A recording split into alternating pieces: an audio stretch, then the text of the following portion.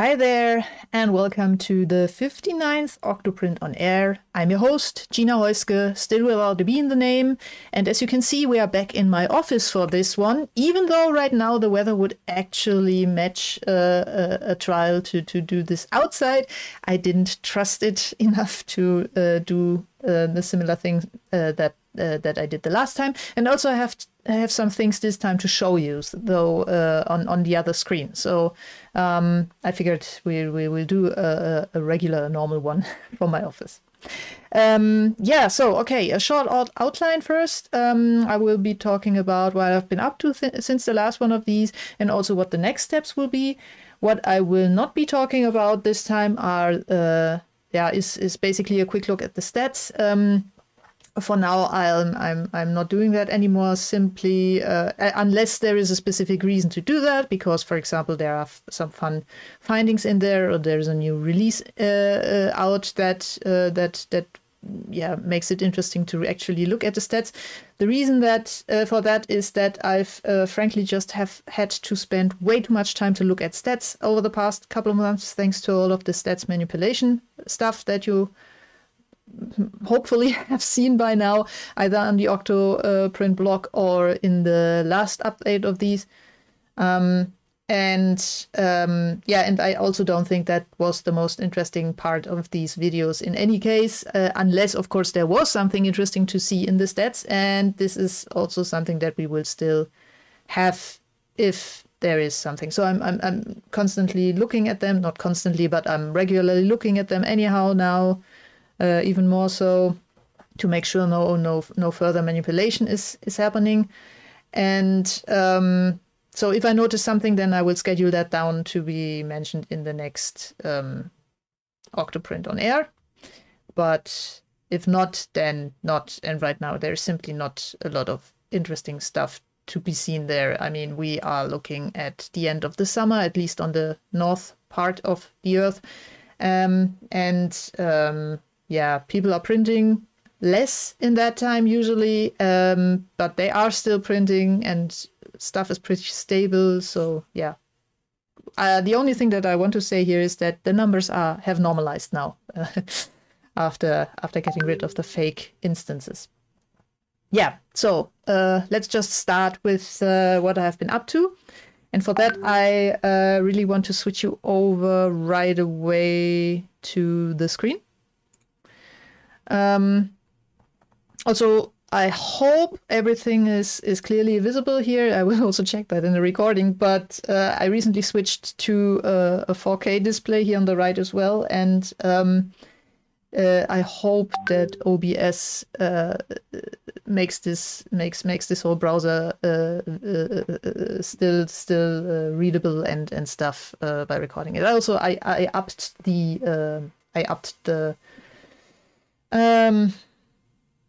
it's at 150%. Sorry. I lost my words here just now. So regular OctoPrint update, OctoPrint login screen. I'm going to quickly log in here, and once it has loaded, you will see this here, and this is what I want to talk to you about now.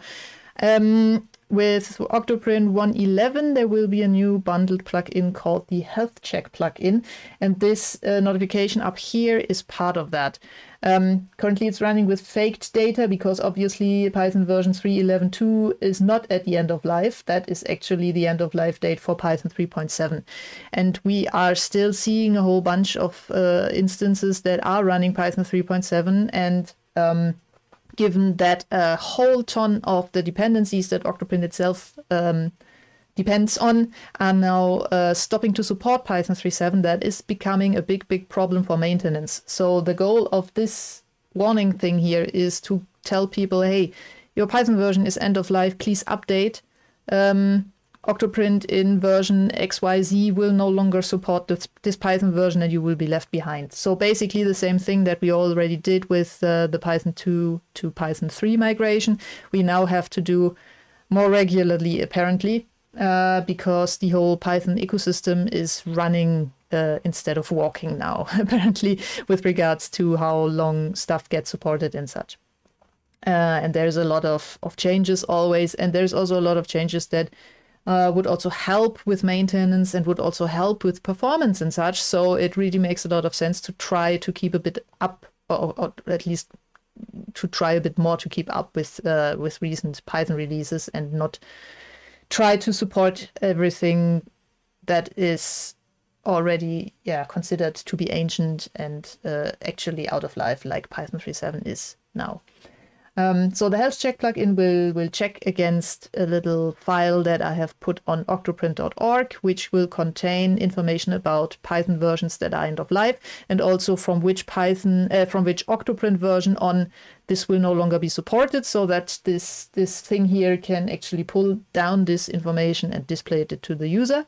And then also link to a little FAQ entry, which currently doesn't exist yet, which I still have to write. Which will explain how to migrate to other Python versions or to a newer Python version. But this is not the only thing that the health check plugin does. I'm going to click this away. And by the way, this little notification will only show up every 30 days. So if I now reload here, it will not pop up again. But what will be there if there are any warnings or errors reported by the health checks is this little thing up here.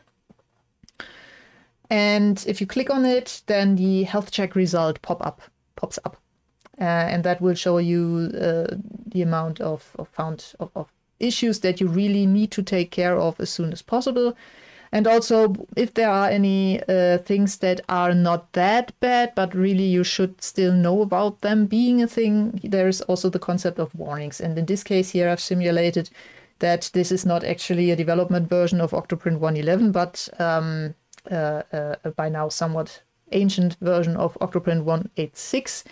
And there is a health check implemented that will check against the available Octoprint releases and count the distance between yours and the latest, and warn you if this looks a bit too old. And it will not scream at you if the latest version is, say, 1.10.3 and you are still on 1.10.0, but it will start complaining with this little bubble. So really not that much of a complaint, but still it will notify you if you are 2 minor versions behind. So in this case, it will not trigger, I think, for 1.9, but for 1.8, if 1.10 is the latest, it will trigger. Yeah, what I also implemented here, which I'm not demoing here right now, is, let me quickly change back to me for now, is a check how much space you still have left on the disk. So it will check through all of the folders that you have defined, so the upload folder, the timelapse folder and such, and check the available disk space for all of them. And if anything looks like it's running out soon, it will create a warning. And if anything looks like it will really run out soon, it will create an issue as well. So just a little thing to give you some more transparency on the health of your whole underlying system. And also with the option to link you to FAQ items on how to solve any problems or any potential problems that have been discovered.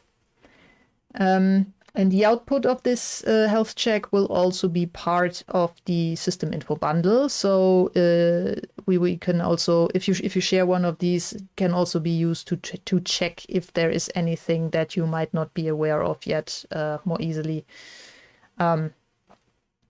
to help you in realizing that.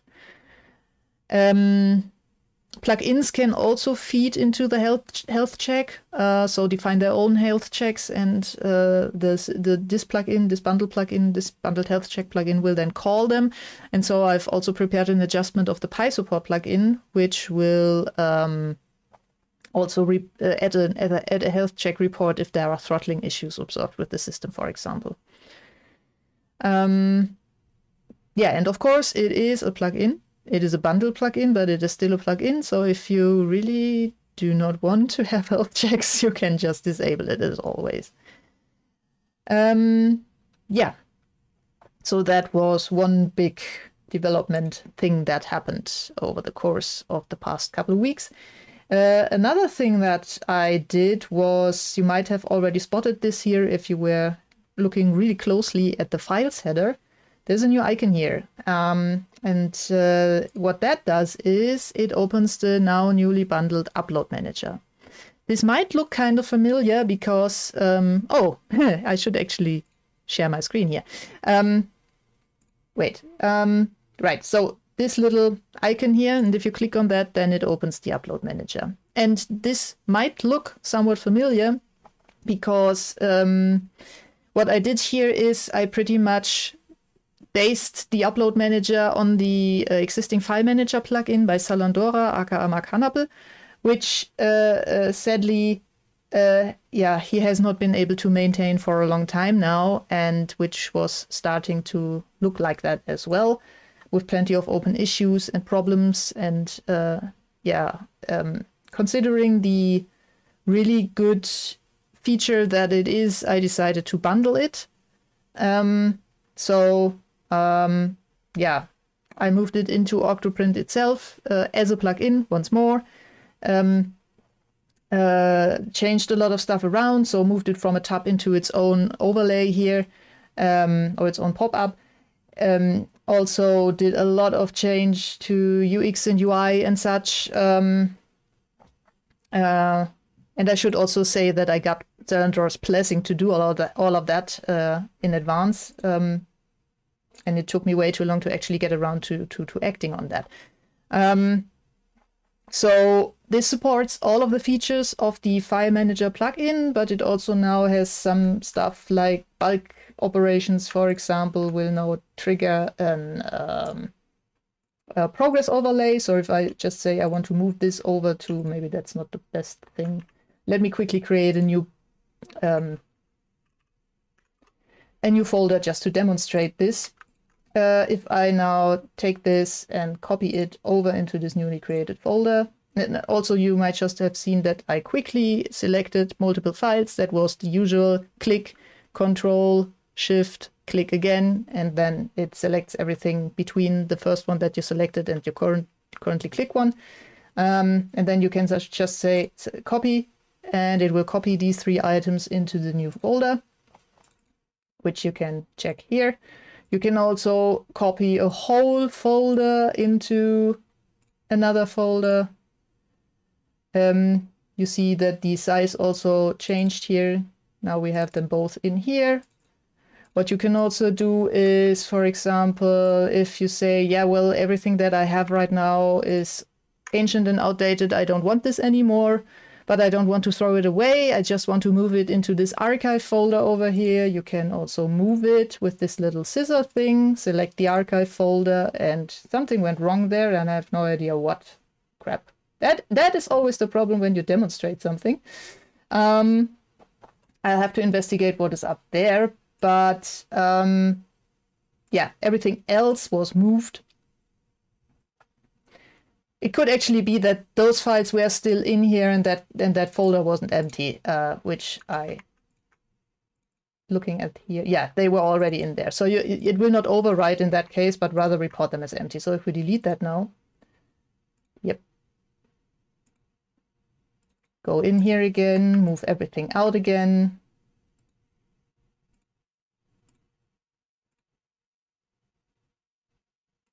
And it will always also copy all of the metadata, last printed date, stuff, everything like that will always be copied along.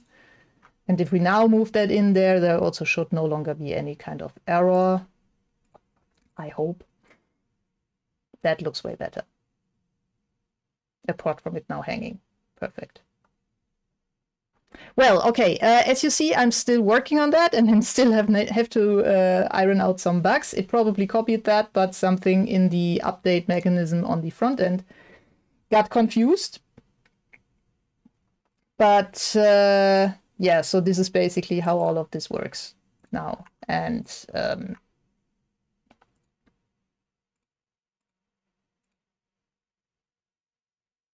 really weird. I have to check what is up there. There seems to be one file that it doesn't like right now. which it definitely liked in earlier testing. So I have no clue why, but I'm going to simply ignore that. And figure that out later, because weirdly it does apparently copy it. It just never gets this reported back, because as far as I can see here, all of my test files are still there. So weird, but something I will look at later. In any case, so yeah, that is that. You can also rename stuff, and only single files though. And if you then hit a name that is already in use, it will tell you that. You can also download individual files, or you can also do something like this and download them, and then they will be downloaded all zipped up for you. That also works with folders. So if you try to download a single folder, you see the download button is functional. And it will generate a zip file with everything contained therein. And yeah, you can also sort folders first, then files, then folders, or everything mixed in between. You can do the usual filtering, and that is pretty much all. You can also do stuff like select everything that is stored locally. Okay, we're currently not selected to the printer. That was maybe a bad example. You can select all folders, or you can invert the selection, stuff like this. So all of this works, and it will also always tell you how big all of the files that you have selected right now, files and folders I should add, are on disk. So everything in here right now weighs around 19.8 megabytes, all of the test files here on this local instance. Yeah, so that is the upload manager. And search, yeah, search also works. I hope at least that, yeah. So you see end-to-end test is here and also in here. If I now want to delete something, it will ask if I really want to do that. I so far didn't want to add a confirmation dialog for deletion when we did not yet have this manager, because if, say, you wanted to delete 10 files, then that would be quite annoying to constantly click delete, confirm, click delete, confirm, because the old file list down here does not support multi-selection. But now that we have the upload manager, we can just say we select a whole bunch of files, click delete, get one question if we really want to do that, and if we then click proceed, then it will delete all of them at once without additional confirmation. So I hope that will make managing way more easier. I also still have to figure out if I really want to keep this behavior where if you click an already selected file, it will deselect it instead of only select it, you know. I think that is still a bit weird and wonky with regards to the UX, and I still need to work on that. And I need to figure out what failed there with the move, but that is probably related to some minor changes that I did yesterday, so that should be an easy fix. But yeah, so the upload manager. That was roughly a week or maybe 1.5 of work. But I think that will help people a lot with managing stuff, and it is maintained now, contrary to the File Manager plugin. It's also more tightly integrated with OctoPrint, and thus yeah, it is not a plugin that is, so it is really a bundled plugin, as in it ships with OctoPrint Core. It's not a plugin dependency like, for example, the file check plugin or something that gets pulled in from PyPI and is on a different release cycle. But I will actually keep that for now, at least keep that in OctoPrint itself, so that it can be kept up to date alongside OctoPrint without any jumping through any hoops. And if you look into the plugin manager and to the bundle plugins, down here you will see Upload Manager based on work by Mark Hanappel. And yeah, so that will hopefully help with management. Yeah, so back to me. Okay, what else did I do apart from these two rather large development activities? I also got rid of some tech debt. There were a whole bunch of deprecation warnings thanks to package resources, which was a package that we used in the plugin core itself, and also some other bits and pieces to parse version numbers. And I got rid of that dependency, so no more deprecation warnings, and also a bit more future-proof code. And I also, while I did that, I actually fell over another deprecation on the PyPI version check in the software update plugin, which utilizes an API endpoint on the PyPI side, which the endpoint itself is not deprecated, but some fields that I was reading from the response that I got back have been marked as deprecated, and they are still getting returned. But the documentation page made it quite clear on PyPI's part that those can vanish any second. So I switched the whole PyPI version check over to a different API, which was a bit, of work because it functioned completely differently and required some more parsing. But I got it working. So yeah. And then there were also some other smaller bits and pieces left and right that I took care of when I ran into them. I also worked on some improvements of the development process. So basically, I improved the developer experience, the DX, instead of the user experience, the UX for once. So one thing that really annoyed me a lot whenever I had to work on the front end, and for the upload manager, I had to do that a ton, and had to touch the LESS files, was that I did not have an easily available file watcher that would compile the LESS file again when a change was detected. So I quickly implemented that as a command line argument for the OctoPrint dev tools. So OctoPrint dev CSS :build :watch --all will now watch all of the LESS files that are bundled within OctoPrint, and if it detects any changes in there, it will then rebuild them. I've only tested this under Linux because this is what I use. I'm pretty sure it should also work on Windows though, because I'm using the same thing that makes the watched folder work in OctoPrint, which is that folder where if you throw a G-code file in there, OctoPrint will pick it up and upload it itself. What I also did was I added a little tool so that LESS-C, the LESS compiler, is now part of OctoPrint's pre-commit stuff, so that whenever you check in a LESS file, pre-commit will detect that and run LESS-C on it. That required a little wrapper script that I first had to write so that things would actually work fine, but I think I managed to do that and it is looking good now. And the good thing about this is it will make me notice if I make a change to a LESS file and then forget to check in the corresponding updated CSS file, because then the pre-commit check will fail, because it will detect that the CSS file got updated by the LESS compile run that it triggered, I didn't have these changes in the commit as well. So the idea here is really to help anyone making commits on OctoPrint, including and most importantly me, to not forget to compile style files anymore. And that also was something that I had on my to-do list for well over a year now. I actually found a small wrapper script prototype the other day on my hard disk, which dated back to 2022. So it was time. This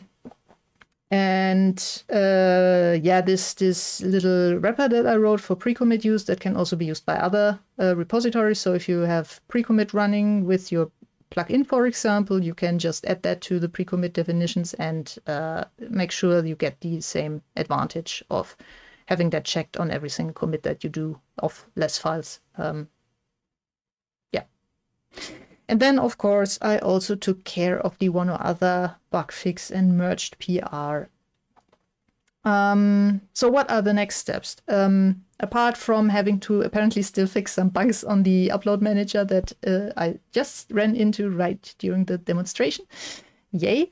I also wanted to look into bundling another one of Salandor's unmaintained plugins, which is the custom control editor. That's also been on a to-do list now for, well, I think 2 years or something. That will definitely require some refactoring and UX changes. And if I remember correctly, there's also some quite nasty bug in there that people have run into where they, where the custom control config gets wiped sometimes. Probably some kind of race condition caching issue, something like this. So that will have to get hunted down. But then that will also become part of core OctoPrint, because I mean the whole custom control concept has been a part of core OctoPrint since pretty much its first version. And I guess it's time to also add a UI for managing it, or rather to add that to core now that it's pretty much abandoned in third-party plugin shape. Yeah, and then you all hopefully also saw in this little demo of the health check dialog the little link to the FAQ on how to migrate to a newer Python version. Yeah, this FAQ needs to be written, and that is something that I really need to do. And I also hope that I'll be able to add some kind of script like we had with the Python 2 to Python 3 migration to help people, especially on OctoPy, to migrate. So that is something that will require some thinking through and working on. The goal really here is to not just tell people, hey, your old system is kind of broken, but also tell them, and this is how you fix it right away. And that, of course, requires testing that extensively and also making sure these steps are pretty fail-proof and foolproof. And yeah, I mean, in theory, getting rid of Python 3.7 would be easy by just telling people to please refresh their OctoPy 018 images or cards with OctoPy 1.0 or maybe a current Raspberry Pi version, and just throwing OctoPrint on there and restoring from a backup. I mean, let's face it, it's often a good idea to refresh a new card and migrate to that from time to time in any case, because SD cards do and will break a lot in the field and corrupt your data and such. So before that happens, it's better to replace them. But yeah, still, I would prefer to also be able to offer some less destructive process for this whole migration thing, especially since we might have to do that more often. Yeah, it's a bit tricky, given that I really do not want to be pushed into the position where I have to, where OctoPrint tries to upgrade the runtime environment it's running in. This is just a recipe for tears and broken installs. So this is really not something that I want to do. This is something where I really want to have the user do that, but then I have to help them do that. So yeah. And what I'm also, speaking about deteriorating SD cards, what I'm also looking into is right now if there is anything that I can do in shape of a health check that will actually detect if a file system starts to fail. The problem is, contrary to SSDs, for example, with SD cards on the Raspberry Pi, I don't have any, let's say, non-destructive tooling to figure out if the card is still good. So I could just write over it, and if that fails, then it is broken, but then the data is gone either way. So that doesn't really help. And something like smart control or something like that, which exists for SSDs, is simply not available for SDs, because apparently there is not even an API in the SD card specification for health checks, which is a bit sad, but yeah. So I'm thinking maybe try to figure out if there are maybe some in and log lines that I can parse out of syslog or something to detect that. That would, of course, be something that goes into the PySupport plugin. So limited to Raspberry Pis, limited to Linux. So not that much of platform cross-platform compatibility needed. But yeah, so that's the idea at least. And yeah, so that is pretty much the goal for the next weeks. Once all of that is done, I can also look into pushing out the first release candidate for 1.11. But for now, that's not yet something that I can do because, yeah, there's still too much stuff that I want to push in there. And that is pretty much all that I planned on telling you today. And so, yeah, I hope it was interesting and that the idea of having a bundled upload manager excites you as much as it did me, because, yeah, I really should have done this ages ago. And it also solves so many UX problems that existed with the existing files list, because that was just simply kept too minimal because of its location in the sidebar to allow for good management. I might even throw the copy, the copy and cut and delete icons out of there, frankly, because that is stuff that probably should rather be done through the manager in the future. And yeah, so I'm excited to see that getting used by the community and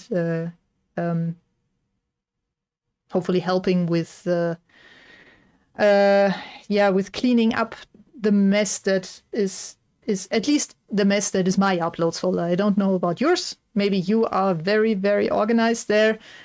I'm not. And so this will help a ton there. Yeah, and with that being said, thanks for being here. Hope it was interesting.